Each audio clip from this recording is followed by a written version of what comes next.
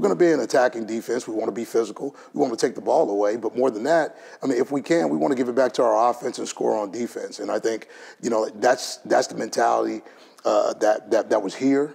It's something that I'd like to be able to build on. And we'll have some wrinkles that were different than what we saw under Coach Knowles, but by the same token, it'll move us where we want to go. And that's really what it's about, going from where you are to where you want to be. New year, new opportunities, and this is a great opportunity for, some of these young guys on defense, to really grow in their roles as we look to sort of